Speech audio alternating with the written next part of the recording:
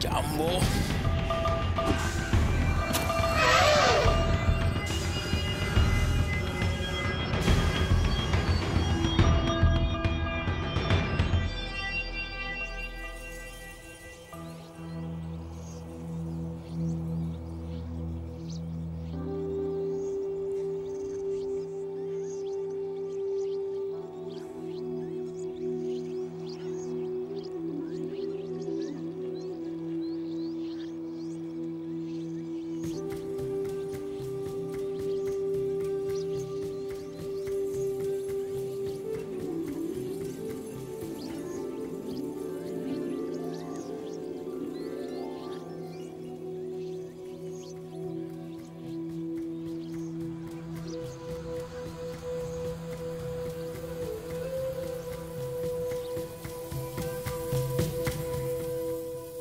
Our ancestors originally came from the tropical rainforest.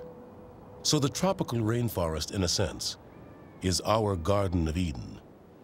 And the gardeners in the Garden of Eden are the megafauna. The orangutans, the elephants, and occasionally, the rhinoceros, believe it or not. The fate of the tropical rainforest is inextricably tied to the fate of these megafauna. So do we need rainforests? Of course we need rainforests. We need oxygen. We need to breathe. It's a cliche to say by saving orangutans or by saving elephants, we are saving ourselves. But it's actually true. If we look at the long term, humans are very bad at looking at the long term. We want it now. Yes, it's always very difficult in our terribly busy, frantic, and dangerous world to focus on non-human issues. But nevertheless, there is a massive crisis going on with wildlife around the world. And it's not just the charismatic species that we're talking about. There are a ton of smaller species that are also under massive threat, and species that we don't favor quite so much. Evolution or evolutionary biologists some might say that we are, and certainly creationists might say, and certainly religions might say, that the human being is the pinnacle of evolution. Well, if it is, we are one of the stupidest species on the planet, because I cannot think of any other species that goes around intentionally trashing its own home. So if we're the apex of evolution, then if there is a God, he made a real mistake. Once you understand there's no sharp line dividing us from the rest of the animal kingdom, and that we are part of the animal kingdom, and not, as we arrogantly suppose, somehow separated, you then can ask yourself, well, okay, how is it that we're different? Because we are different. And I think it's the explosive development of the human intellect. And so how come that the most intellectual species to ever walk the planet is wiping out the other life forms, is destroying ecosystems? Because this, in the end, is going to lead to our destruction. So we destroy these animals at our own peril without thinking of the future of our own species.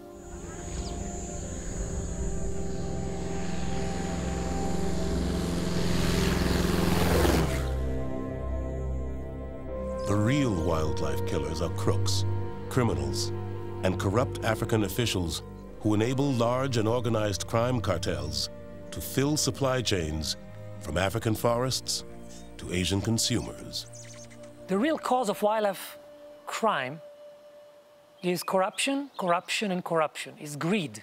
The real conflict is powerful people, many times government officials, who are the ones in the heart of organized crime that's basically activating hundreds of poachers across many countries.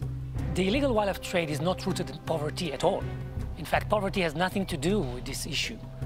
It is, in fact, the rich and the powerful that actually are the part of this problem.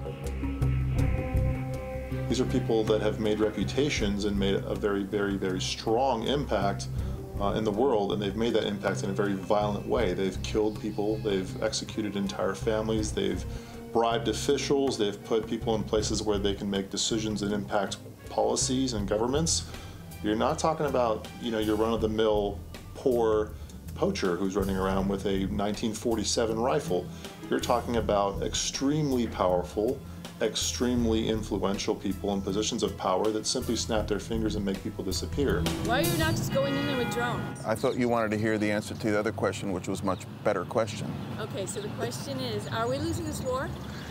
Yes, right now we certainly are. And it's not just that we're losing the war, the rate at which we are losing the war is increasing. There is evidence coming across my desk every day of the gravity of the situation. It is more serious than anyone can express standing here. It's certainly easier to say, well, it isn't that bad. I'm looking at a small portion. My job is to look at the big scale. I've worked in the field in parks, I've worked in countries, I've worked on regions. Now I look at the bigger picture. And that bigger picture is really serious right now.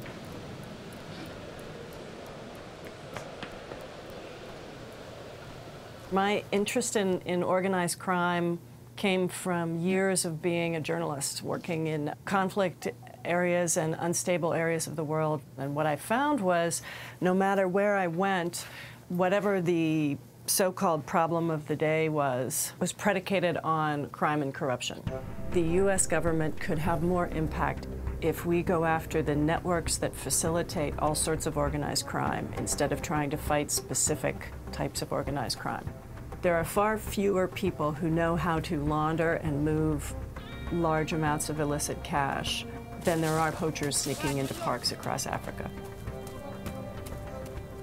If we can stop the money, make it harder for them to move money through the global financial system, we're going to have more impact in shutting this down. And not just the ivory problem, but the human trafficking problem, tax evasion, the departure of revenues from corrupt and developing countries.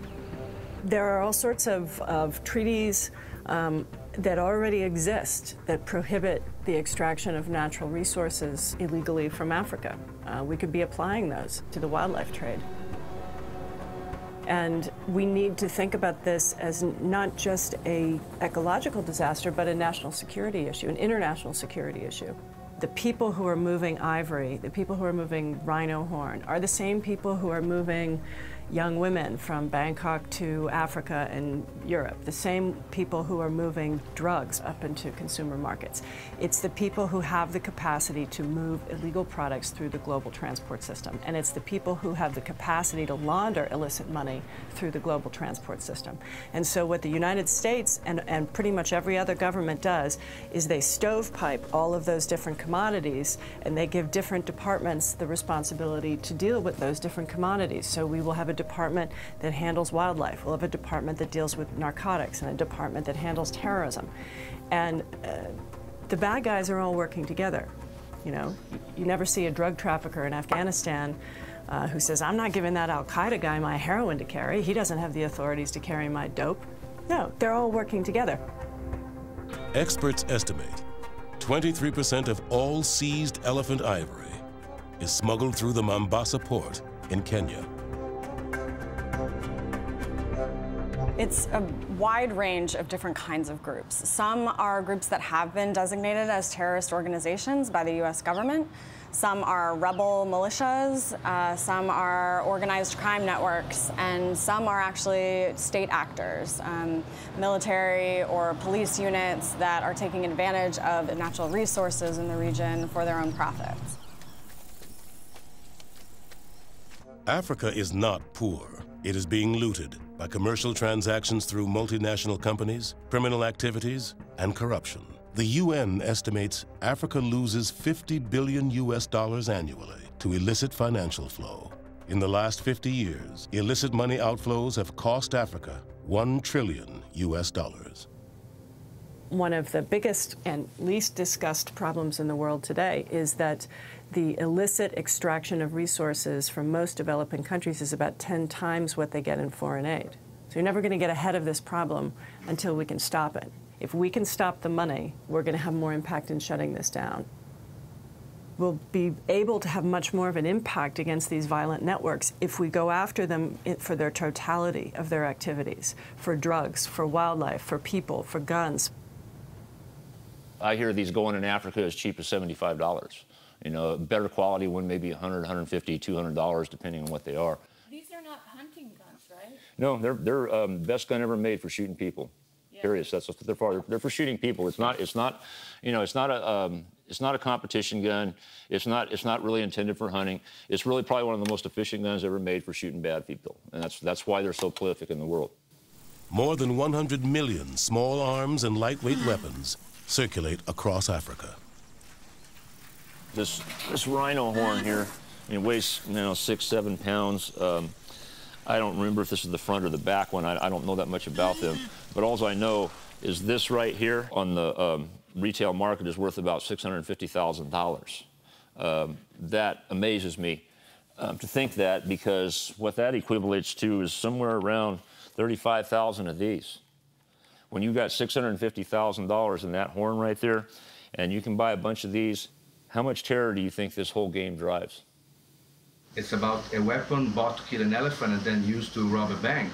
It's about entire local communities, poor local communities, getting exploited by traffickers that arrive and offer 5-6 years salary. Of course they kill an elephant for 5 years of salary in Africa. They will do it here in Los Angeles. What we got here is about a 4-foot tusk that came off a 20-year-old elephant. This thing's worth about $400,000. You can see how that drives the problem. So when we're talking about the extinction of a species, I'm thinking of the cost in terms of individual suffering to highly intelligent and highly emotional beings. And to me, this is absolutely terrible. The sale of illegally killed ivory is being used to actually enable terrorist groups to buy the weapons. The terrible massacre in Nairobi was funded by the sale of ivory. So the whole situation has escalated into something that's very frightening. It's not only impacting the elephants, but it's also impacting the security of nations. It's incredibly important that people wake up and understand exactly what's going on and exactly the price in suffering that's being caused. The terrorist attack on the shopping mall in Nairobi was a big eye-opener for a lot of officials in the Defense Department, in the intelligence community, in the law enforcement community, that actually there was something to this link between wildlife trafficking and violence. Al-Shabaab could be defeated, but I think the United States and its partners could be smarter about combating the message that these organizations give. They shouldn't be engaging in extortion, kidnapping. All of that is haram, forbidden by Islam. Nobody takes them on according to the precepts of Islam. These guys who call themselves mullahs, who call themselves holy warriors, are actually just crooks.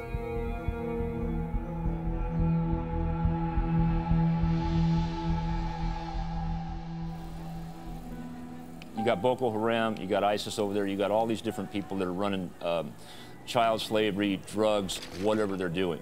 I mean, you got child soldiers. They're just brainwashed to shoot anybody that gets in their path. And the pictures I've seen, it's like, I mean, the elephants are, trust me, that's bad, but when you see what they do to children, it's like,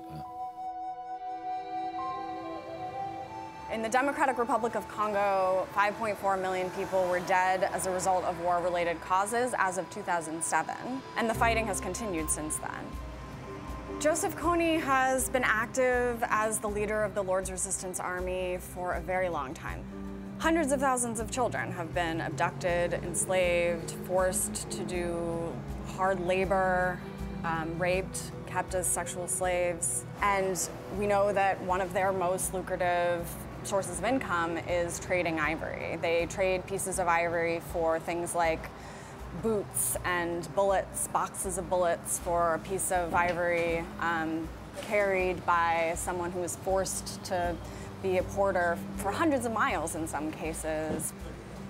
Some of the products that come out of these organized crime networks are found in your cell phones and your laptop computers. That this is a personal issue because we are buying products that contain minerals that come from this region. Every one of us in the developed world has some kind of mobile electronic device in our pocket. And our mobile phones and laptops need tantalum. And one of the places on Earth where you can find tantalum is underground in the Democratic Republic of Congo. And you had militias fighting over bits of land that they could control the mining in and use the money to buy guns, which has resulted in millions of people dying, and the decline in apes, elephants, and hardwoods. And in the illegal mines that are controlled by rebels, they feed the workers on bushmeat. If you're buying tantalum from the DRC, you are helping to fund armed militias who are raping women and using child labour to dig the stuff out of the ground. Animals belong in the parks. We don't have any connection between us and animals. Animals are for tourists, they're not for us. Yes, it has been like that for a very long time, but things are changing. People have started to understand we need to protect these animals. The biggest problem we have is our own local people don't understand. They've grown up with these animals in the past. They have lived with them. They used to kill buffaloes or rhinos and leave some to survive. But with the exit of the colonial, when they left, so they decided let's have these animals in parks. The communities around those animals felt it is not up to us, it's not our responsibility to take care of these animals. It's up to the government of the day to do it. So even if they get killed, even if your poachers coming in to kill animals, it's up to them. So there's this disconnect. People really don't understand why there is such big fuss about killing animals. It's not a big deal. It's not a very big deal. 3 decades ago, we had 24,000 rhinos. Now we are 1,041. That tells you that a child who is my 4-year-old son will not have a chance of seeing this rhino in the next 15, 20 years if something is not done. But most of the killings that are taking place, most of the rhinos that die inside the protected area. KWS knows who is killing rhinos in this country. They have admitted in the past that rhinos are dying and some of their own personnel are involved. What you can't get your head around is how poachers can manage to get to national parks. Last year, for instance, January last year, we had a family of 12 elephants killed on the same spot. 12 elephants. Among them a very small calf. The poachers managed to walk away with 22 ivory tusks. You can't do it. 10 of you cannot do it. 22 ivory tusks. 10 armed poachers with their guns on their backs. You have aerial surveillance, you have ground boots on the ground from KWS rangers and reinforcements from other agencies, and these people get away. Something is very wrong. Something extremely wrong in this country. Yes.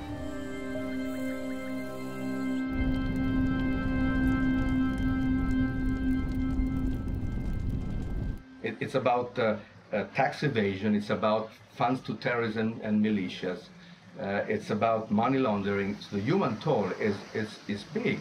So the responsibility of China is also that. You know, we should start talking to the Chinese also about that, because behind an ivory trinket bought in China, there's someone, not something, someone on the ground dead. You have basically two fronts. You have the African front and the Chinese front, okay? The African front is complicated, it's complex. You have a lot of players all trafficking with ivory, with rhino horn, with other wildlife products. The second front is China.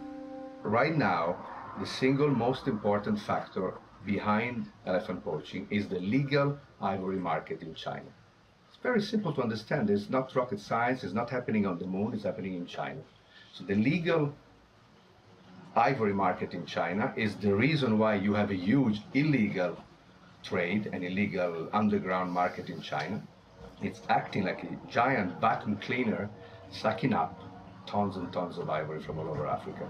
That's very easy to understand. And the solution also is very easy to understand. They have to simply phase out the legal ivory market.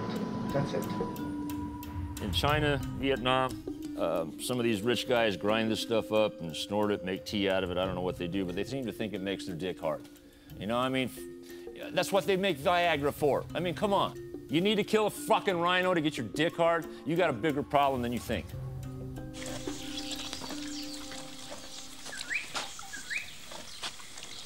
When we look at the commercial exploitation of wildlife, we always look at the whole chain.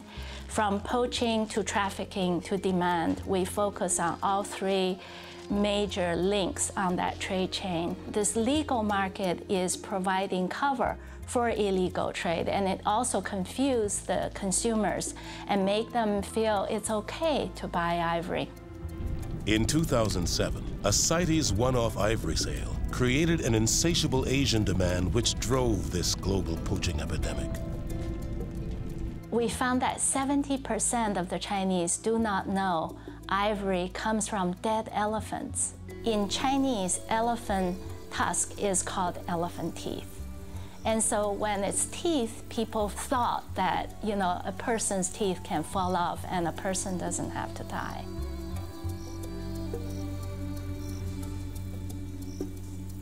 You know, I go to China every year. I have been for many, many years. And I didn't realize that so many of the Chinese believe that elephants shed their tusks, just like stags shed their antlers. The Chinese people are beginning to wake up to the seriousness of the situation. It's important that people understand that the United States has been the second largest importer of illegal ivory after China. It's not enough that we're pointing fingers at the Chinese. We should look at ourselves and what we've done to Africa and what we owe the African continent for what we've taken from them. It's something that we as Americans have to take responsibility for too. It's not just Chinese who are suddenly buying all of the ivory. We have a long history of doing it ourselves, starting in the 1800s when we imported tusks. For what purpose? We had elephants killed in order to make billiard balls, the ivory keys for pianos, for knickknacks. Millions of elephants died for our purposes. Every elephant tusk represents the death or enslavement of 5 Africans. It is simply incredible that because ivory is required, the rich heart of Africa should be laid waste, that populations, tribes, and nations should be utterly destroyed. Whom, after all, does this bloody seizure enrich? When firearms came to Africa, that's when elephant numbers started to plummet. It is thought that then there were probably about 10 million elephants in Africa. Now there are fewer than 500,000. So we've lost 95% of the workforce of the forest that recycles nutrients, disperses seeds, and creates the forests of tomorrow. We're running out of time. There was room for experimentation. There is no more margin for error. Things are so desperate in so many places that either we fix the problem in the coming days, weeks, and months, and not even years, or it very likely in many places in Africa will be too late.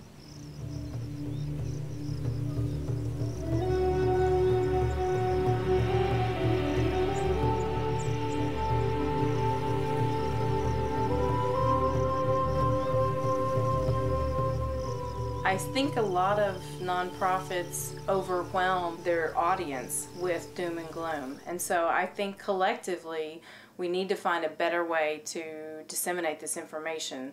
And again, get people inspired and empowered. That's why I think you still have to look for those gems of hope. And that's one of the reasons why right now I'm trying to focus more on the survivors of these poachings. So what a lot of people don't recognize and realize is that not all poached animals die. So we actually have a lot of survivors on the continent of Africa. Orphan rhinos, orphan elephants. There's a whole new generation of animals being raised that have gone through traumas.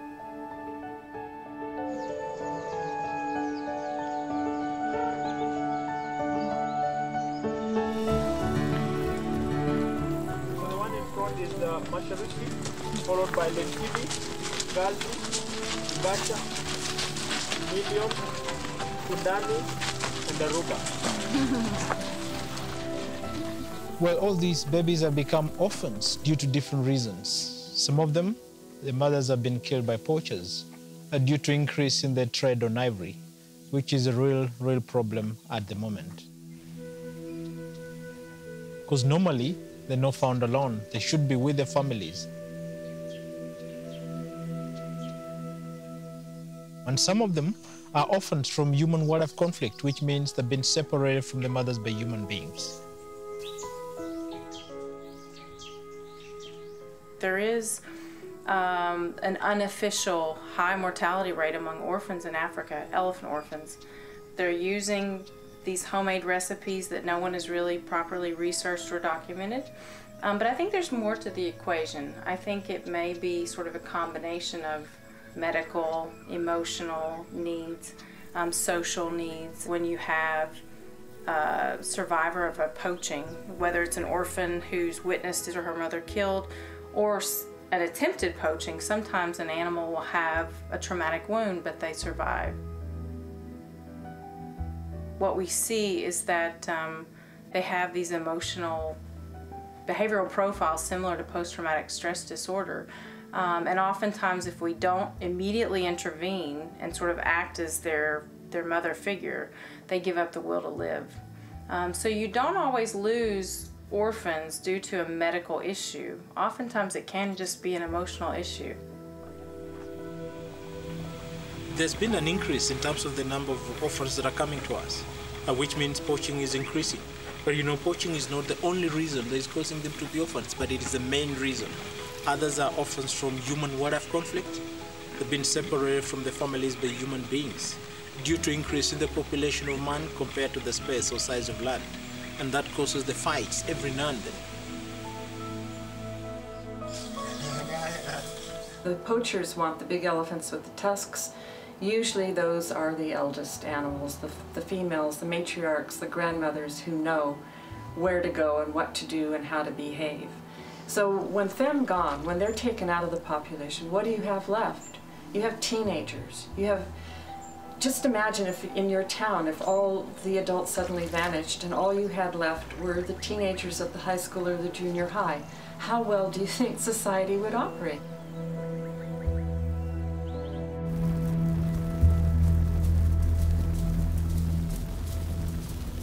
You know, saving the world is not a part-time job and is not without risk.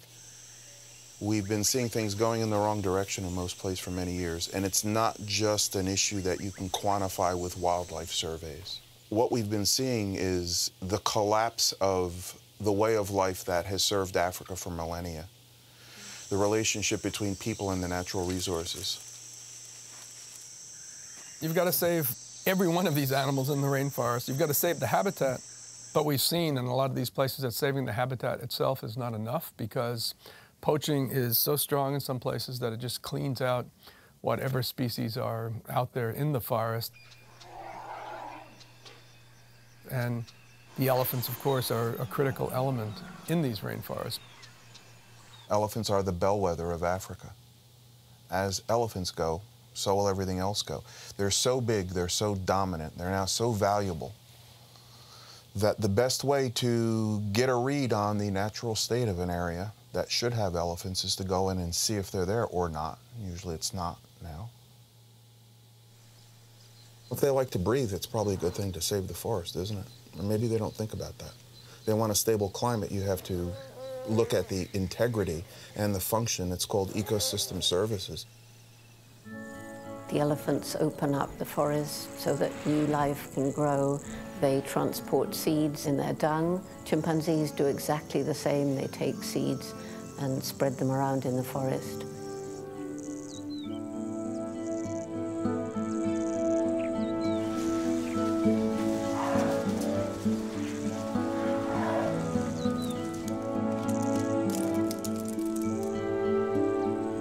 Elephants disperse more seeds individually of more species of trees and other plants further than any other animal.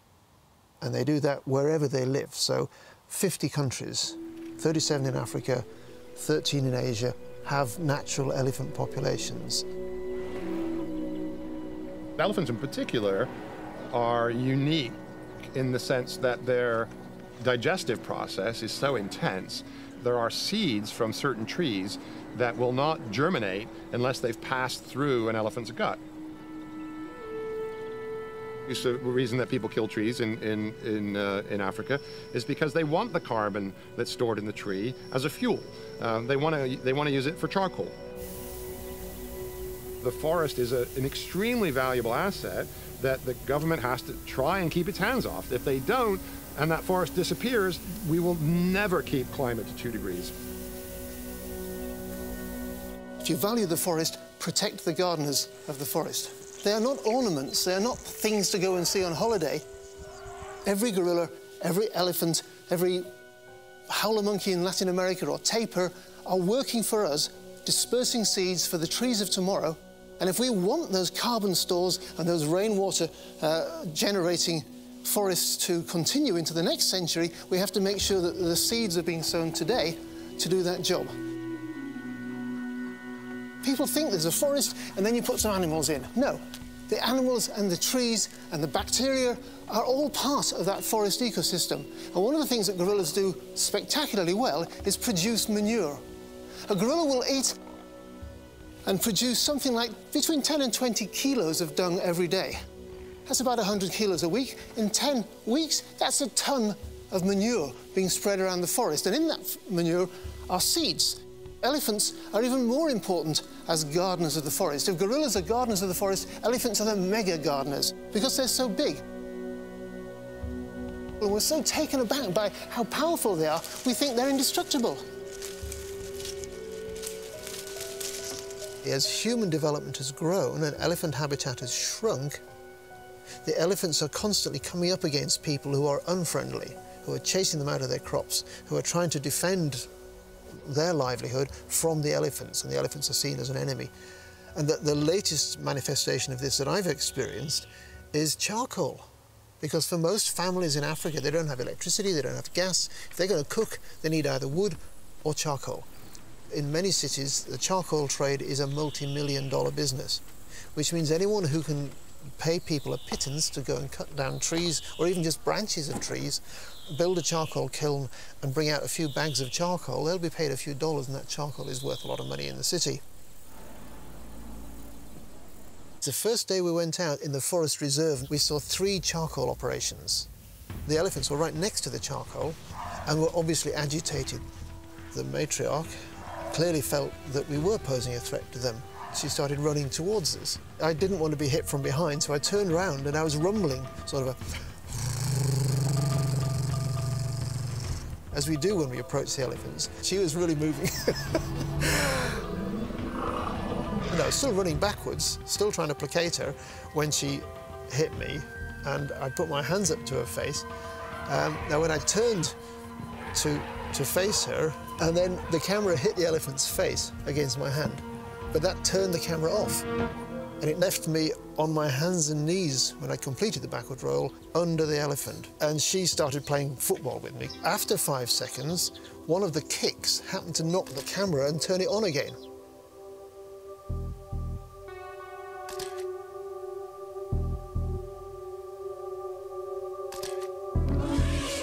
A second later, you hear, which is the rangers who had fired his shot in the air, and the elephant fled. She came to chase the humans away who were hassling her family.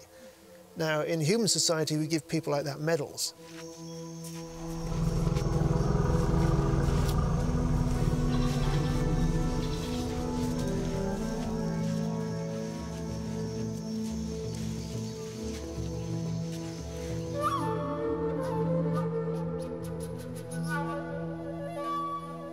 The growth in the human population and its footprint is a major threat, probably the single biggest threat to wildlife persisting into the long term.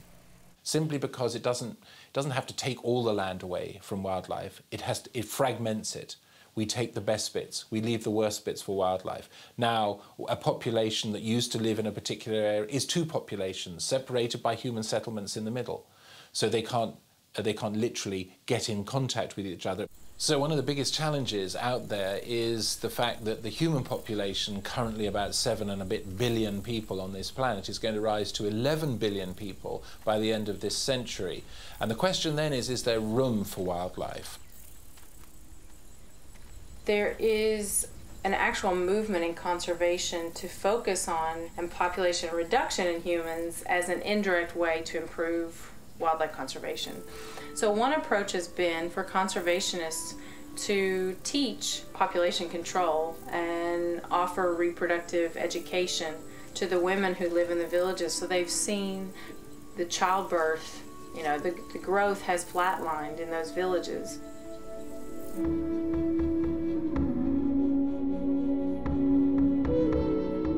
The desert elephants of Namibia's Kunene region are one of only 2 populations of desert elephants in the world. The other is in Mali, North Africa.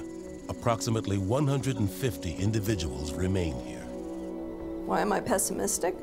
Just because of the numbers of humans on Earth. That elephants are disappearing, and I can't just wave a magic wand or jump to action and save them. That's part of being wildlife biologists, is you see a lot of death and you get to see the rare birth that balances out all the death. It was a life-changing experience for me. I knew I wanted to work with elephants. We thought originally we'd go back to Zimbabwe and work there, but then Zimbabwe went extremely downhill very fast. Yeah. In Zimbabwe, you know, when our friends would go out on an anti-poaching patrol, suddenly this was a military operation in the national park where they would hand out the weapons and their lives were out there on the line. And so it takes that level of commitment of individuals and a commitment of society in order to turn it around. There are a lot of people that do value the elephants there. And then there are a number of people, like in any society, they won't appreciate what they have or had until it's gone. The bigger problem we're dealing with desert elephants is not so much ivory poaching. It's attitudes of the people who live with elephants, who pay the price through destroyed crops or, you know, untimely death of relatives or friends from elephants, or lions, whatever it is.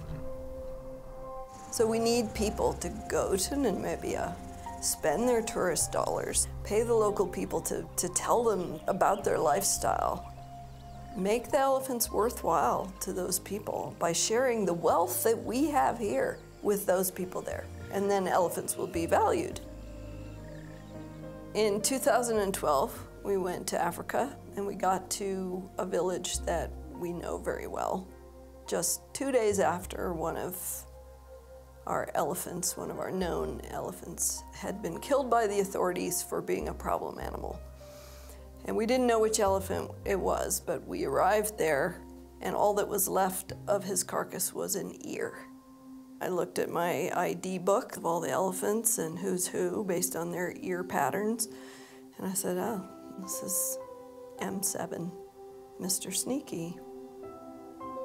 The local guy who was showing us the carcass said, no, the meat was given to the local people to eat.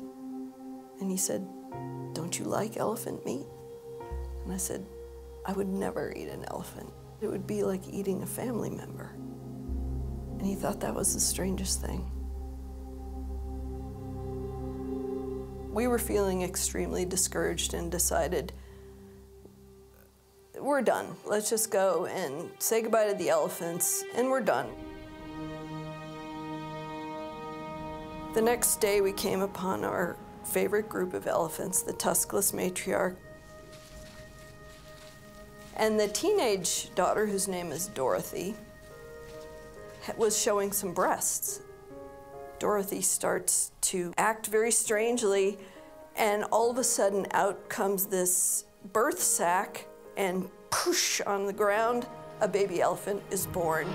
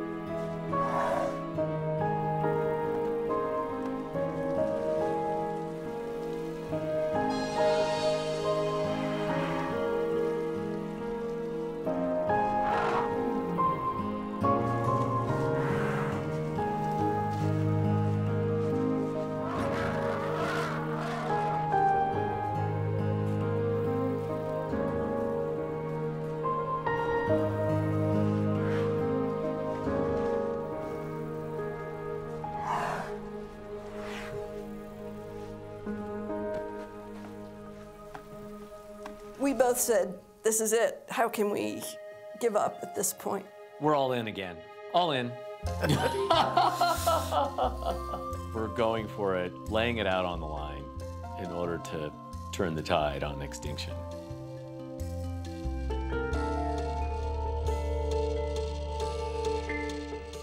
Humans and wildlife compete for natural resources.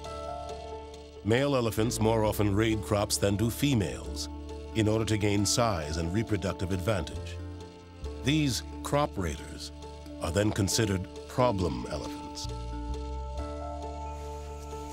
In case of human-wildlife conflict, we always follow up. If an elephant comes into a farm and you kill it, you can't be charged. It's the only income that farmer might have for that year. He's relying on it to feed his family, he's relying on it to educate his kids, whatever. So in 2 minutes, an elephant will go in there and destroy a whole year's worth of crops. So you can understand why you get out of bed in the middle of the night and throw a spear at an elephant. So these are spears that we've confiscated off poachers. Again, they poison the blade, so when it goes in, it's not only the spear that does the damage, it's the poison that finishes it off. Poisoning spears is a new thing. It never used to happen before. It's a new technique, but also they're using pesticides now. You know, they've ramped it up. There's pesticides available on the market, and you can just go and buy that from a veterinary shop. Soak your arrow or your spear in it, and it's more lethal than the traditional poison. Human-elephant conflict is a huge problem in Laikipia County, and the levels of human-elephant conflict are probably amongst the worst in the whole of East Africa. We got a call from one of our scouts in the field who gave us some information about elephants being stuck in a dam. You had 7 bull elephants who had crop raided the night before. And once we got closer, it became clear these elephants weren't stuck at all, but that the community was actually holding them hostage. I mean, you had 400 people screaming and yelling in all directions, and the elephants didn't know which way to go.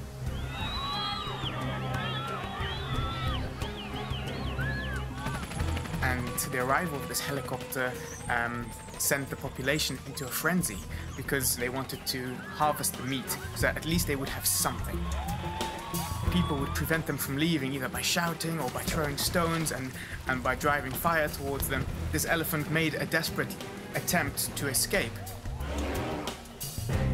And it charged into the shallows now, and you had an elephant on the run amongst people.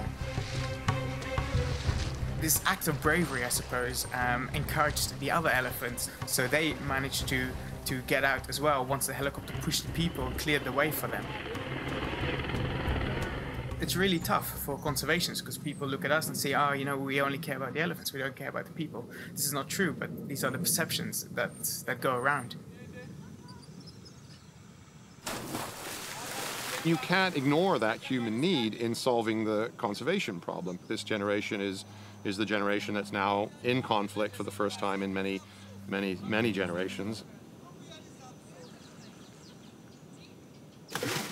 It's not a cultural norm for them to be in conflict with wildlife. They didn't conquer the wilderness the way the pioneers did in North America, perhaps, where there were dangerous animals that they were killed to make the land safe for families. If you can work with them to see the wildlife in the wilderness as an asset, there is still time. This challenge that wildlife faces now is not about changing wildlife. The group that has to change is the humans. Another example of how we know elephants behave when they don't have their elders around is from young elephants that have been translocated. So they move in elephants that perhaps have seen their family members culled, all of the family members killed in another park in South Africa where they felt there were too many elephants. So they kill all the adults, they take the youngsters and move them to another park.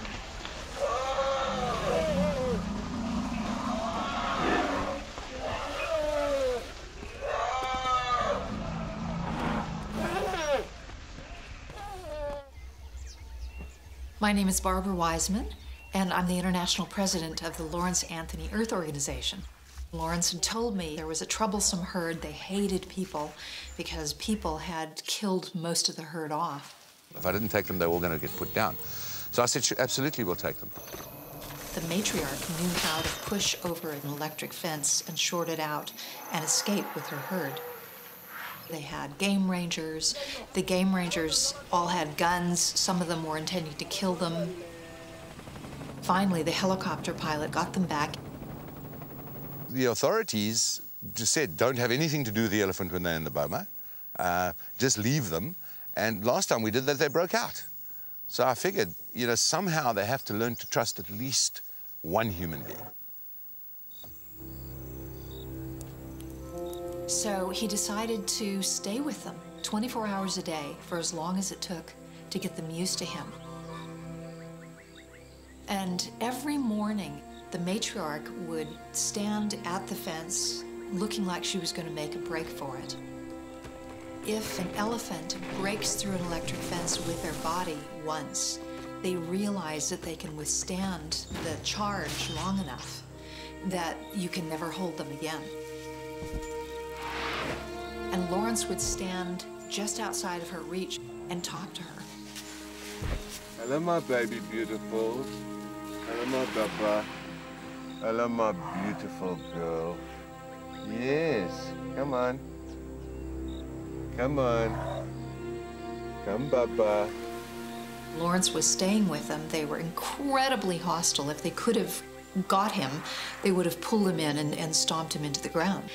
So after 3 weeks of this, one day Lawrence described it as though all of the hostility turned off like you had just turned off a light switch. Just boom. Everything had gone calm. And the matriarch walked up to me and she approached me and I backed off. And she stood there very benignly, ears down, you know, great emotion around her. And eventually I stepped forward to the fence and she put her trunk through and touched me. And I thought, well, that's it. I'll let them out.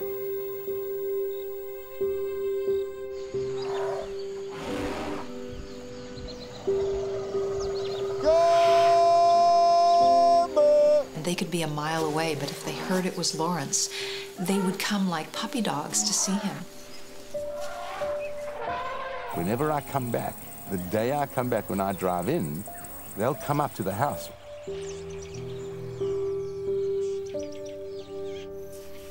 The herd emanates something. They emanate something at a different level. Being in proximity to a herd, apart from watching the physical manifestations and their body languages, you actually get an emanation.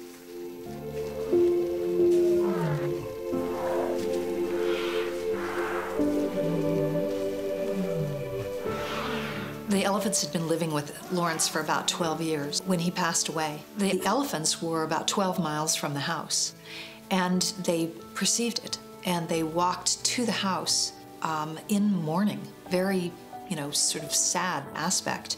And when they got to the house, it was very agitated. They were usually very calm, very peaceful, but they were very agitated. And they stayed around the house for about three hours, and then they disappeared. Interestingly, every year since then, on the anniversary of his death, they've returned to the house.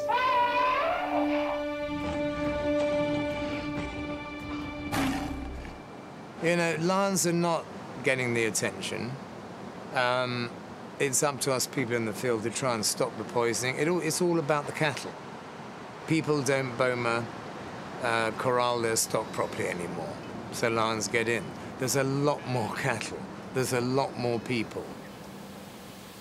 So now we have a surge in cattle numbers, and when they start to invade the wildlife space, that's when you get conflict. And then, of course, people, if they lose a goat or a cow, they retaliate, and they go after the hyena or the leopard or the lion, and there are only 20,000 lions in Africa. Well, I was a surfer at the coast, and my dream of going into the bush and playing Tarzan and becoming a great game man, wildlife man in Africa, was sort of lost in the waves and the lifestyle. When I met Jo, I had written to her and said, have you got any openings? And she said, well, I have nothing going, but I know my husband is looking for someone because his previous assistant has just been killed by one of his lions. And I thought, great, that sounds like the sort of thing I want to do. When I joined George, his pride was down from 11 to 3. And amongst there were two females, Lisa, who was very affectionate, Juma, who you couldn't handle because she'd been very badly treated on capture, and Christian, the lion that came from England.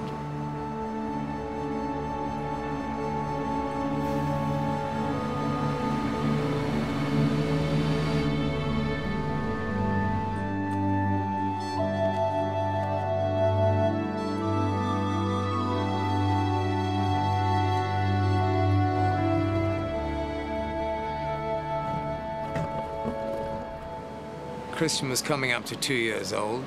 He really didn't know what he was doing. I didn't have a clue. Christian and I grew up together and got into all sorts of scrapes, had all sorts of fun, and we taught each other everything we knew. They're very loving, and you can form a very close relationship with them, but you've got to watch it. It's an occupational hazard. You know, racing drivers have car crashes, and you know, painters fall off ladders, you know, and it's no worse than that. It makes for a better story. One of the lions that you guys were reading? No, it was part of a wild pride that we'd brought up when their mother died, not a lion we'd ever handled. But then eventually he got me, all I could do was go fetal. I kept sort of coming and going. And then he got me through the neck and strangled. George did the most wonderful things, because what he did, with the respect and the understanding that he had for these wild animals and the way he carried it out, and just the whole toughness of it. I mean, there he was, day and night, you know, 365 days a year, out in the bush with a pride of lions. And they're lovely.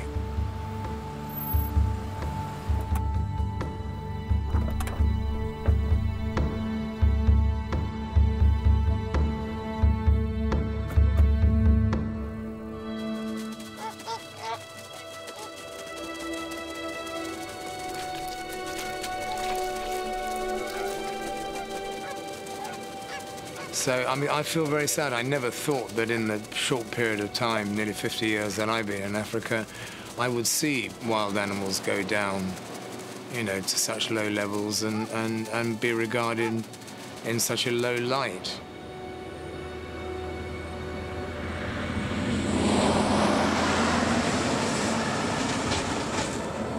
It's just horrific how things can change so fast. You know, it's just people against wildlife, and looking after wildlife isn't difficult. It's not rocket science, but you've got to make sure that if there's crime, there's punishment.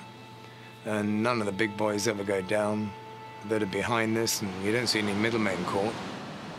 Certain tribes punch way above their weight and just ignore the laws. And the attractively dressed people that the Western world loves so much are the worst offenders in all of this. Lions used to be poisoned with a very readily available cattle dip called Coopertox. Now they use an insecticide which is even more virulent called Furodam, which comes from America. It's meant to be banned. Of course it isn't. You can buy it anywhere. And that's what comes with the increase in stock numbers. It starts with some lions going into an enclosure, the residue carcass getting spliced with this poison, the lions coming back, they get killed. Hyenas come in, they get killed. The vultures come in, they get killed. It's horrific. Lions and leopards in particular are very capable of jumping over and climbing into these enclosures. With leopard in particular, they go on a kind of killing phase. It's like kill everything that moves. The owner of that livestock is not best pleased, to put it mildly. Many of them will kill the offending leopard or kill the offending lion. Almost all these predators don't like people. Elephants don't like people. Fully understandable. We're the big baddies. Okay, light for life. It's the deployment of an LED lighting system, a flashing lighting system around the periphery of livestock enclosures. These flashing lights actually represent human movement, activity within the enclosures.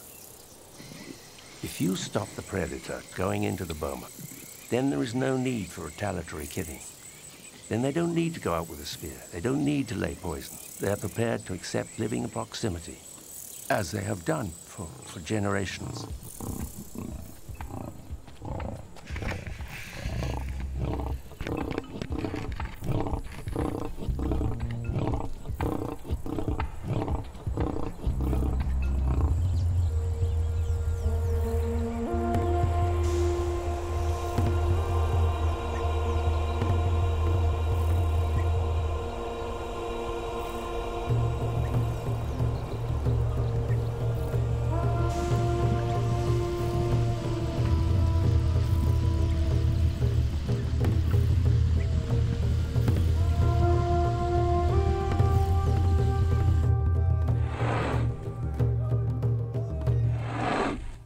For the last 15 years, I've run my own safari hunting company, which is basically trophy hunting. I believe in hunting. I don't see anything wrong in shooting an animal. I don't necessarily say you should shoot a trophy animal. Why are animals trophies?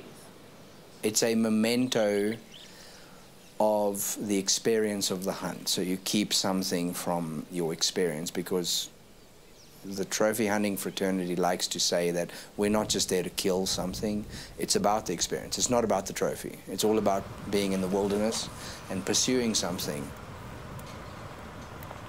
In many cases, underage animals will get shot, even females. Females are not allowed to be shot.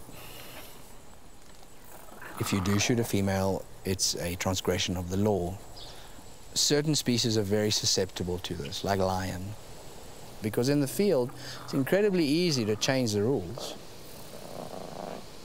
There's no one around for miles, except the game scout who works for me. I pay him.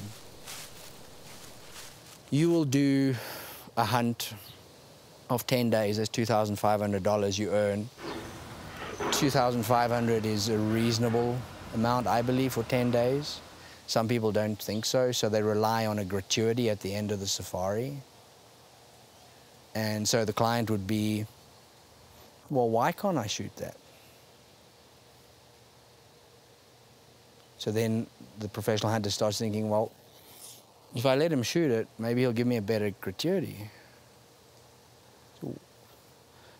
You've got to weigh up your ethics and your morals within an instant in the field. Everyone brands the term hunters are conservationists. They are in that sense, but there's lots of hunters who don't stick to that. And look, mistakes happen. Lots of mistakes have happened to me. If someone tells me as a professional hunter they've never made a mistake, they're lying.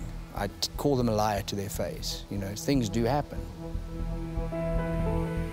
Taking a photograph is, you're just viewing, you're not participating in action.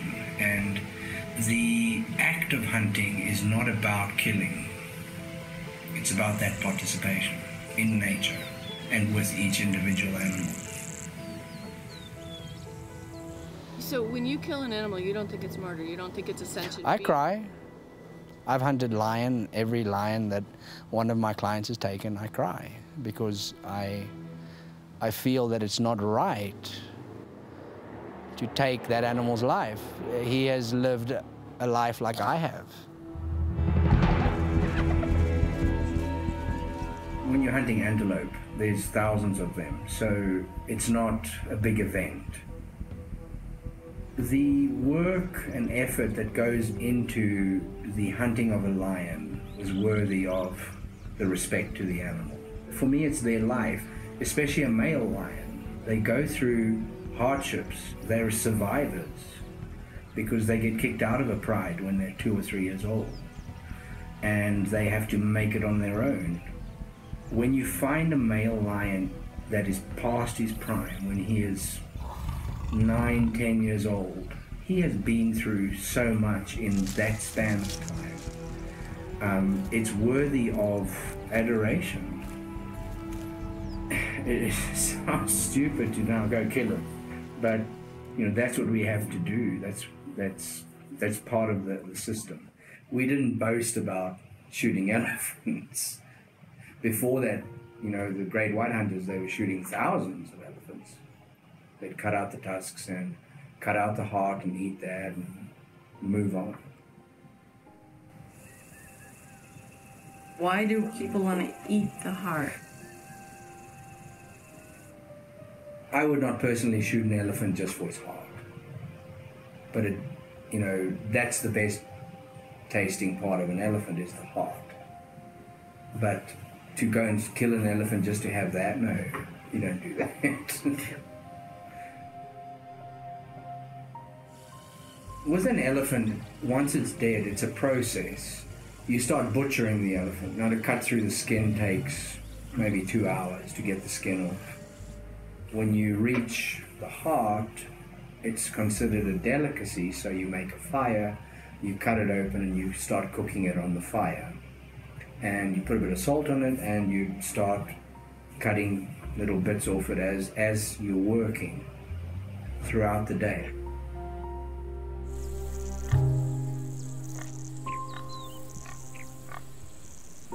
I wouldn't say I despise the trophy hunting movement entirely, because it does serve some function to bringing clients to Africa. Hunting is not about collecting as many animals as you can and getting a gold Super Bowl style ring. And that is what the largest hunting club in America promotes. They want you to shoot as many animals as you can, and then you become part of the inner circle and you get a ring. You get numerous awards before that. But that is not what hunting's about. The American hunter thinks, you know, my $100,000 that I've paid, all of that goes back into conservation. It doesn't. Wow, look at that. Oh yeah, we have, You must have boxes and boxes and... What are those? These are elephant hair bracelets. And where are they from? They're the hair that comes from an elephant's tail. So they used to be very popular, but I guess nowadays there'd be a social issue with wearing them. You'd get about 20 bracelets from a tail. Just this one bag would be 5 or 6, right? Because there's 100. Right. And there's that's what 179 bracelets in here. That's what we see. The most, common thing on the elephants is they chop the tusks out and they take the tail. Those are the 2 parts they take. How old is that elephant? An adolescent, they maybe 12 years, still a baby. It's not right that they an elephant ends up for this, to satisfy put on someone's mantelpiece. It's not what they're too majestic and special to end up here.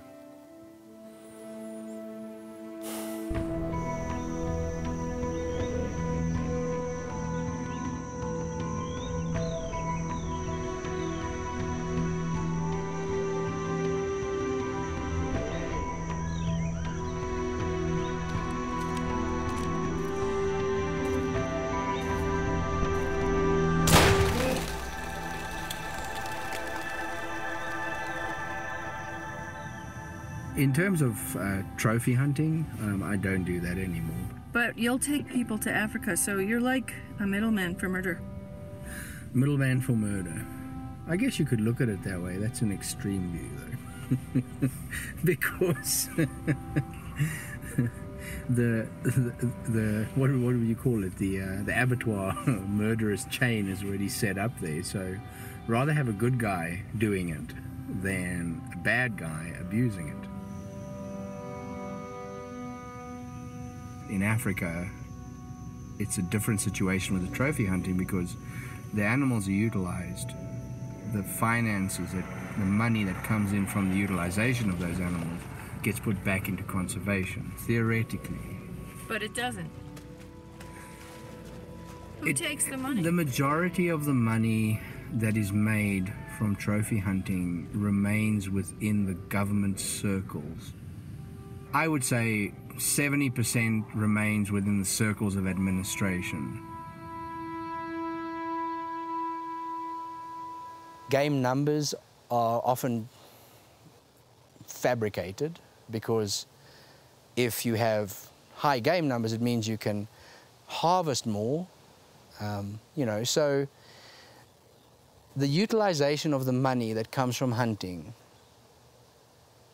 very little filters through to what it's intended for. It's intended to make the communities living within those hunting areas benefit, education, medical, an upliftment of their lives for not utilizing that land. And secondly, the conservation of the animals that money is meant to conserve. People have become much more environmentally conscious, much more green, and in particular when it comes to something like African wildlife, where you read these shocking statistics and people want to do something about it. So when you're talking about $75,000, for instance, to hunt an elephant or to hunt a lion or something like that, most of that money is actually going to the professional hunter. You've got the person from the United States, often as not, who comes here to hunt an animal, and he engages a hunting safari operator here, a professional hunter, and the bulk of that money goes to that individual, the $50,000, $60,000, $70,000, and only a small portion of that actually goes to the government in the form of the license that they pay for the right to kill an animal. So $4,500, and they share that between communities in the area of the hunting concession. So it's peanuts. You're not going to get hundreds of thousands of people coming to hunt. You're going to get hundreds of thousands of people coming to take photographs. Two things actually seem obvious, to me anyway. One is that there should be more of an emphasis on photographic safari tourism. And the second is that they ought to raise the fee that they charge these hunters to come in and hunt an animal. So over the span of its lifetime, a lion will generate $3.5 million in photographic safari tourism revenue. An elephant is something over $1 million. But the professional hunters have to come to terms with the effect of poaching on their industry. There just aren't that many animals left anymore. What was the impetus to take hunting out of the safari business? You know, I have to go back many, many years, and really it almost goes back to my childhood. I grew up in Africa. We all hunted. It was a thing we just did. We hunted the Masai Mara, where the Masai Mara Game Reserve is today. The climax of the whole safari was to shoot an elephant. You know, I shot the elephant charged, and the elephant died literally within a few feet of me. When I saw this elephant dead, it was like a horrendous feeling came over me. Did you cry? How could I have done this? No, I didn't cry. I just like shock. How could I have done this? Beautiful animal dead. There's something about a hunt, if you've done it, which is very, very thrilling. You can't take the higher ground here and feel, oh, well, it's just terrible to hunt. You know? Why do people hunt? Why? Because it's thrilling, it's exciting. So they said, well, how can I have an exciting feeling about my safari, like when I was young? So I built the first camp in the world. You see all these tented camps all over the world? Mine was the first camp ever. And in Kenya? No, in the world. And so I hit America in about 1966 or 67 with the slogan, hunt with a camera, not with a gun.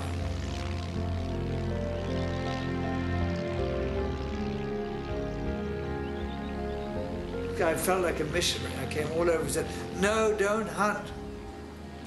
Have all the thrill of the hunt. The last minute, instead of going bang, you go pop, and you have a lovely picture forever.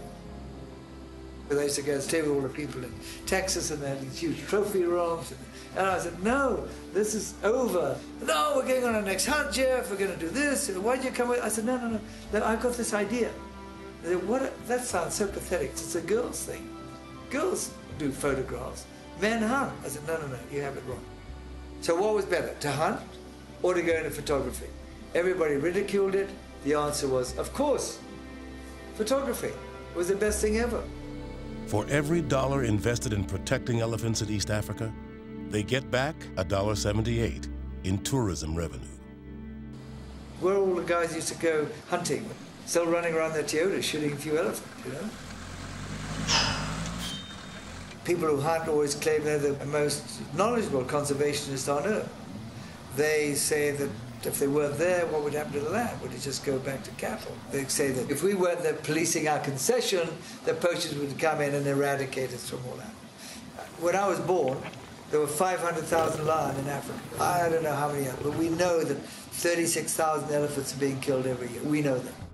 Just 20,000 lions remain on the entire African continent. The continent of Africa is as big as China, India, the United States, and most of Europe combined.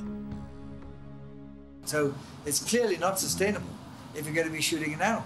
So how can anybody look at me and say, I'm a professional hunter and I'm the world's greatest conservationist?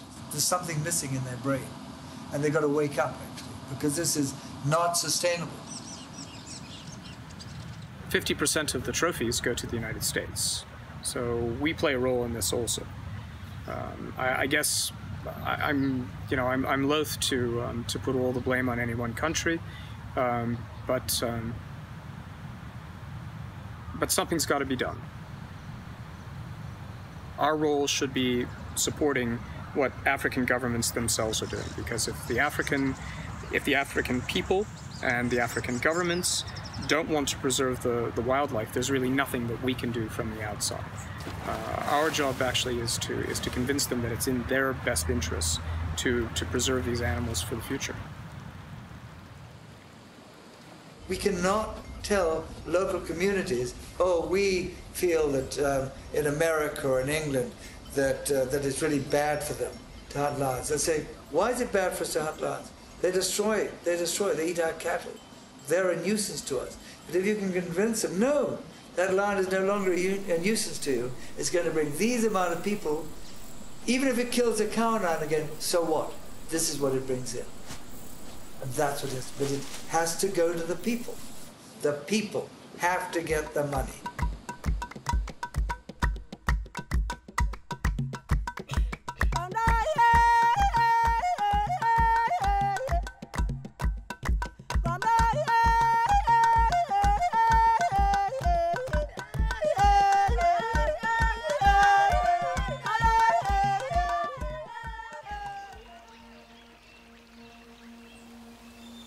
Did a study of the use of the forest by Baka people.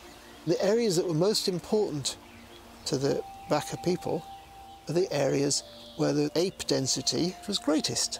So when traditional dwelling humans in forests share their forests with apes, even if sometimes apes are killed for some special occasion, the apes do great, and the forest is healthy, and the people live there. The Baka people have over 15 words for elephant. If the argument is that we need the wealth under the land, the diamonds, minerals, petroleum and so forth, if you look at the countries which have the most valuable of these resources, in Africa, say, where they've been exploited already for 100 years or more, these are still amongst the poorest countries in the world. So it hasn't benefited the local people. It is colonialism to remove people from their land, and it's also racist, and it's also illegal. And it's time to respect people who have lived in these places for essentially forever, and to accept the fact that they have rights just like we claim for ourselves. In Cameroon, there's still parks being created and other protected zones. Some of them are for trophy hunting, so if you pay a lot of money, you can go and hunt a forest elephant, for example, although that's actually an endangered species. There are areas which are adjacent to the parks which are so-called protected. Some are for logging, some are for trophy hunting. The Baka are evicted and pushed to the edge and outside the park where their society is entirely smashed. They turn to drink, there are no jobs. It's not as if we're offering these people an alternative. Tribal peoples have lived on these lands essentially forever. The Baka, so-called pygmies, they are stewards of the land. They know how to look after it and how to look after the animals which they use, including the ones they hunt.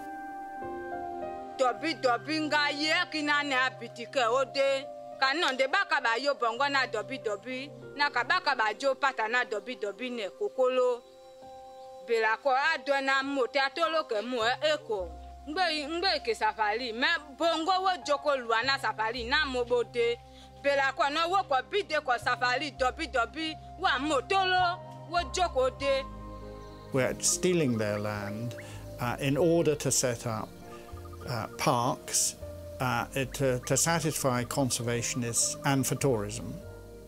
Lodges are built, roads are built. There is often harassment of the animals, and that is actually extremely dangerous because it makes them more likely to attack people if people are outside the vehicles.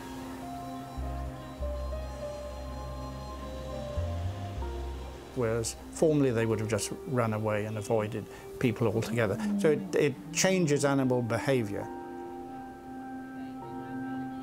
There are several layers of this con trick in conservation.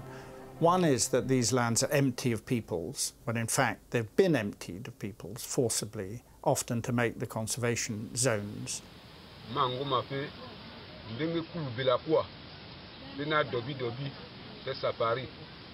Donc, il va gbegbetia tout le kenga nebo déjà. A secteur na Cameroun kenga nebo. Donc a po bingi ya to pe buko no te pata tendele keno wa to pata wo do zukilate. Nga konga yewudi. Nga yebe wo to kina pata pata ko to wo do boate na tout le ke wudi. Parce que nga suffit déjà. Te pene te langao komenga menga nourrir le comment. Maintenant, il faut donner mes contrôles dans le que nous avons pour que vous me menacez en ganga bakao. Nga non na bele. Puis tu m'as quoi que nga côté wolo. Donc nga poué y kulubi. Donc vous libérez va bele et de tout tranquille parce que comment est tout loin.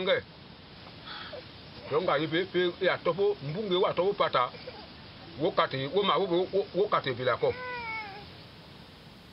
Another is that the outside conservationists are somehow or other better at preserving the environment, preserving the eco-diversity than the people who lived there. And actually, there's almost no scientific evidence to support that, and the scientific evidence is in actually completely the other direction.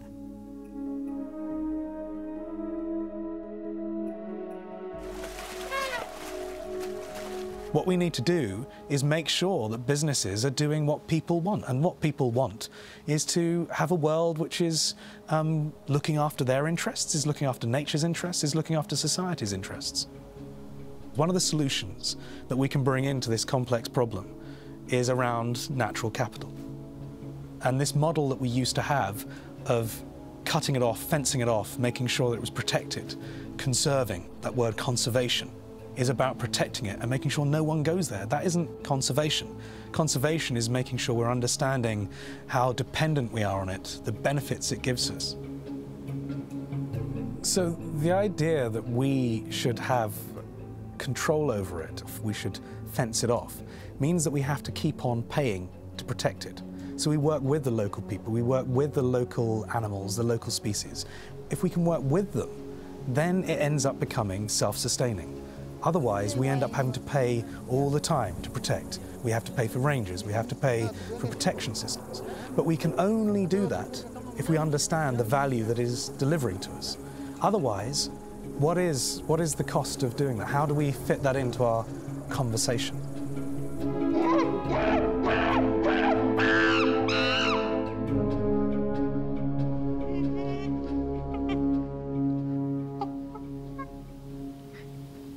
The chimpanzees were really very helpful in helping me to convince, particularly the scientific community, but other people as well, that we humans are part of the animal kingdom.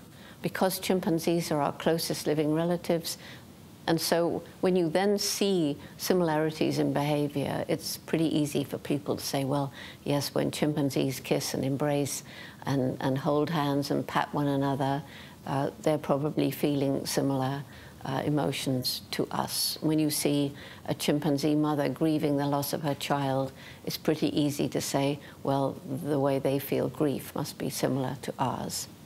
Jane Goodall described a phenomenon that's found in Central and West Africa called empty forest syndrome, and it's where the forests are standing, but the wildlife has largely disappeared. Why? And the answer to that is through the indiscriminate commercial scale hunting of wildlife for bushmeat. Wire snares are set to catch, maybe they're set to catch small antelopes, but wire snares will catch anything. Any animal that goes in that will kill itself in its struggle to escape.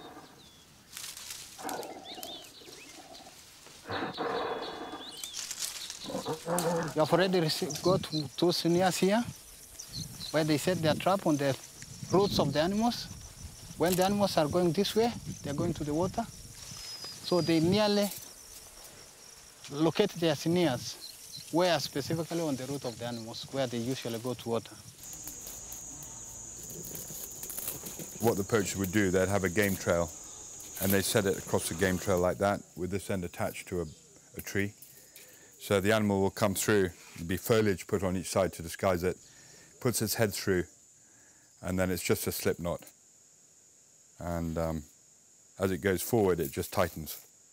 And as it pulls, it just strangles it. Sometimes they can take hours and hours to die. And why are they set? They're set for bushmeat. The bushmeat is then sold in commercial centres. And the people who do the poaching are making a killing. A killing because they kill the animals, but also they didn't raise the animal. They didn't have it inoculated. They didn't feed it when there was a drought. Their cost is simply the piece of wire that they probably stole off someone else's fence to kill this particular animal. And the other thing is that bushmeat represents a potential risk to human populations. It could be riddled with anthrax, so bushmeat is a killer, whichever way you look at it. If the hunting can be controlled to some extent, a lot of these primate populations have a good chance of surviving. The big problem now is this largely uncontrolled bushmeat hunting, and it's not a subsistence issue. It's really, it's a luxury trade where chimp meat or gorilla meat or monkey meat in the capital city sells for more than beef or chicken or fish in many cases. So it's really, really hard to control. Within remaining forest areas, the poaching, whether it's for hunting or for wildlife trade, it's just eliminating the vast majority of species larger than a rat. So you can go into forests in the Amazon, you can go into forests certainly in Central and West Africa where there's nothing. Nice forest, but nothing. This is an animated weather map of rainfall around the world. The white is water vapour, the orangey bits are storms. And every day it rains in the Congo Basin, so that big pulsing in the middle of Africa is the daily rainfall. We're all benefiting from the ecosystem services provided by these forests in the tropics, and the animals that play a keystone role in those forests need our protection because we want to continue to have this global water distribution system acting. It's a sort of a biotic pump. When we started, I was basically a journalist trying to write about extinction of apes. And it was very easy to see the consequences of this illegal trade in body parts of chimps and gorillas being sold to the rich and the powerful in Central Africa. It was also very easy to see that the law was never enforced because those that were actually behind those trade are the same police officers and wildlife officers that were in charge of applying the law. In fact, it was zero wildlife prosecutions for all the time the law was in place. And I went on research outside of the capital where people were telling me straight, hey, we have chimp meat being sold here and gorilla meat being sold there, and we have also 2 live ones. I said, what is this live ones? And these are basically the survivors of the bushmeat trade, the survivors of the killing of their entire family. So a poacher can kill a family of apes, family of chimps, let's say. And then he would have a baby chimp. The baby chimp stays on the back of its mother for the first 3 years of his life. So if the mother falls from the tree dead, the baby, dependent, doesn't run away. He just clings to the mother's body and starts crying. Poachers will hold it in his hand. Maybe he can kill it for the meat on it and sell the meat. Or maybe he can say, well, let's try my luck in the pet trade. So here I was, in front of traffickers who were trying to sell me a baby chimp. abused, tiny, 1.5 years old baby, about to die. I went to the wildlife station and I said, listen, apply the law. There is a baby chimp here that can be saved. This baby chimp can outlive me. So please, let's do something, let's get the law applied.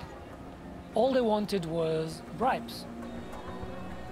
I knew I had to do something because all of this anger I had against corruption, lack of application of the law, was right now in the face of this baby chimp. The following morning, I took the book of law, I went to the big house of these traffickers and I showed them 3 years imprisonment. And they were totally unimpressed. And then I said, well, you know, I know that this is nothing for you because with $3 bribe, you can get away with it. Then I started bluffing them and I said, I'm a part of this huge, big international NGO and we are here to fight corruption to get the law applied. That's my new job. And at that point, I just wanted to get rid of the baby chimp. I untied him from his ropes and I stretched my arm out and he just climbed my body and gave me one big hug. Once I gave him a hug, he was again transformed back to a baby with emotional needs. And that hug became a permanent hug because this baby chimp basically adopted me.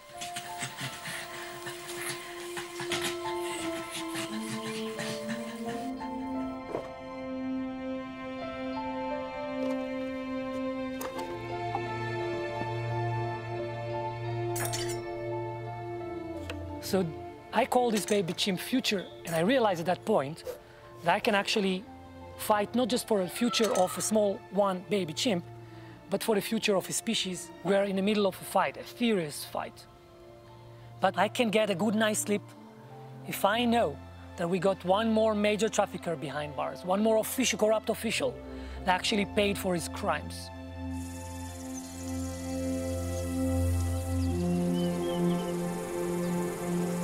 It's commercial gangs, organized commercial gangs of meat poachers, doing it for profit because it's something for nothing. And it's the big cattle barons. What you have to remember about East Africa is that it's the Wild West. You know, you ever seen a cowboy movie? What's it all about? You know, move west, young men, and there's gold down there. And in the cowboy movies, you see them with these huge herds of cattle moving. And in front of that stock, everything had to go. Native American tribes, wild animals, forests, rivers, whatever, was destroyed. And that's what's happening to us. So we're protecting gorillas, we're protecting elephants, we're trying to protect orangutans, but we're losing because when we raise money for NGOs, for organisations to support the efforts of government agencies that are trying to protect these forests, we're thinking in terms of tens or hundreds of thousands. Bigger NGOs, maybe low millions. At the same time, corporations are spending billions of dollars to develop those same lands. And the ministers that come to our UN meetings and sign agreements to protect apes are often trumped by the more powerful ministries of agriculture and development who want the mines to develop, who want the roads to be put through the forest, even though opening up the forest begins a degradation that results in extinction.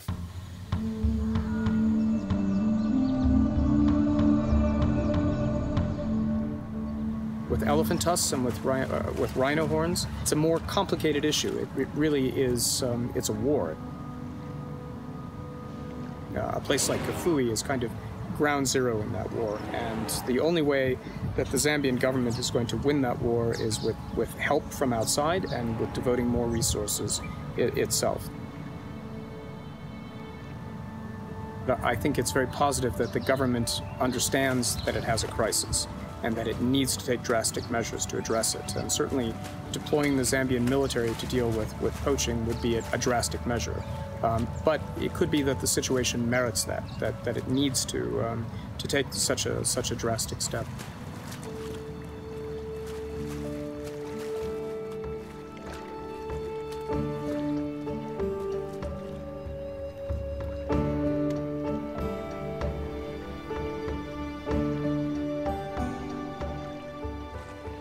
I don't think it's a question of them not caring about the wildlife. I think it's a question of them not knowing what is going on with their wildlife.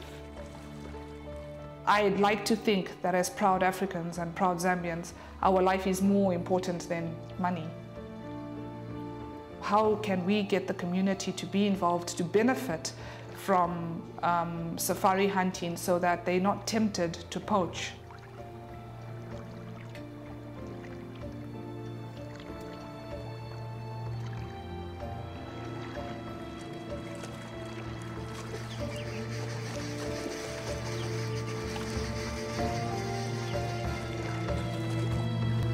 We were sitting at the camp, and I was sitting near the radio, and a game scout radioed in to say that he heard 4 shots, and of course the game scouts were told to go and investigate what was happening, and the game scouts went and they spent a night in the bush, and the following morning they found the elephants. And it was a long weekend, so I think that was a Sunday when the shots were heard, the 4 shots were heard. And the Monday morning, the game scouts reported, and we heard over the radio that it was reported that they found 3 elephants down. And so I jumped into my car and I followed the game scouts to go and see what was happening. And I took the pictures, and I was so devastated. The game scouts were horrified. I don't think there was not one person who stood there, including the game scouts, that didn't drop a tear. It was beyond everybody. It was so, so sad, especially that she was a lactating mother. She was a lactating mother with 2 small babies. The tusks were barely that size. They killed an elephant that takes a gestation of 18 months and then another 18 months to make a tusk that size. Even the game scouts were devastated.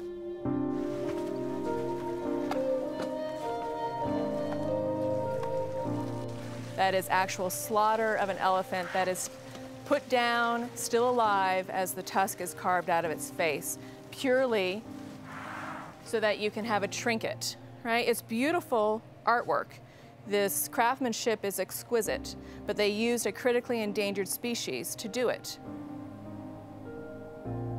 Wildlife crime is a crime that is very low risk and very high monetary value. It's currently estimated at a $19 billion industry annually. And the fact that the sentence really is just a slap on the wrist for people that are making millions and millions of dollars off of everybody's wildlife.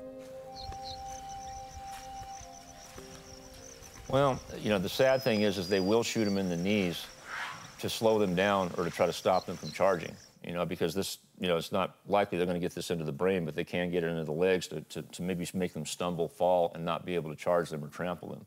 Because it doesn't take much to, you know, I mean, what does an elephant weigh? A ton? 8 tons? That thing steps on you, you're dead, you know? So yeah, I would imagine that's probably, with an AK, that's probably their best effort, is to just try to shoot the legs to get them to stop. And then, you know, from what I've heard, they just go up and they just basically take a machete or a chainsaw, and it's like, man, how somebody could do something like that, I just don't know. The animals being driven to extinction affects everything. This is not an African problem, but everybody says poaching is a problem for Africa. No, it's not. No, it's not. This affects you. The current rate of killing of elephants is actually worse than in the 1980s because the price of ivory has soared. You know, so many elephants. They're reckoning 1 elephant every 15 minutes across Africa. And this is completely unsustainable, so that some populations are already on the road to extinction. And if we don't stop this terrible poaching soon, we may actually lose this most extraordinary and amazing of land mammals.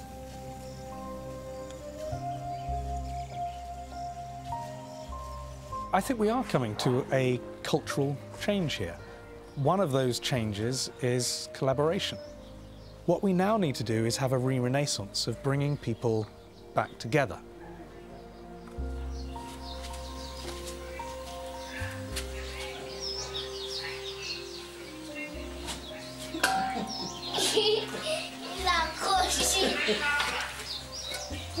We are part of a system here and not just some being that can control nature. We can't control nature. We're part of nature.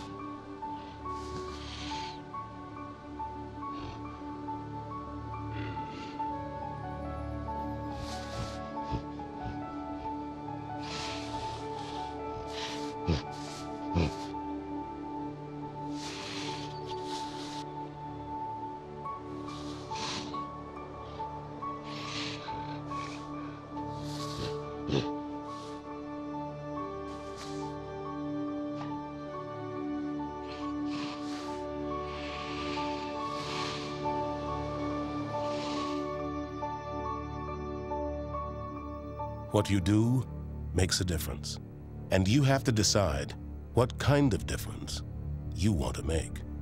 Dr. Jane Goodall.